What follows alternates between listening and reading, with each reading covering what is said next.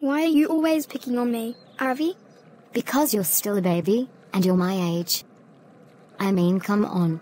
I am not a baby, so don't call me one. Ivy Marsh. I saw what you were doing to poor Daisy. It's not your place to get involved, Amy. Don't you talk to me like that, you naughty girl. I had to intervene, or you would have started hitting her. You're lucky it's me who caught you, and not Gerald Morgan. You would have been arrested if he had caught you. I am giving you a lift home and telling your mother what I caught you doing. No. You have been a very naughty girl, and I am really cross with you. Bullying Daisy Morgan because of her voice. That's disgusting behavior. Amy is right. If it had been Gerald who caught you, he'd have arrested you on the spot.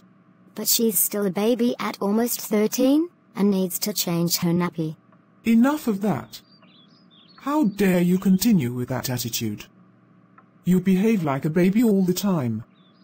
And now you're bullying other children because they sound too young for their age. Just wait until Lana finds out. She's going to be so upset with you. We need to change your nappy, do we? Actually, it's your nappies we are going to be changing. For the next 5 years, round the clock. I agree with Mum on all counts. You really are a very naughty girl.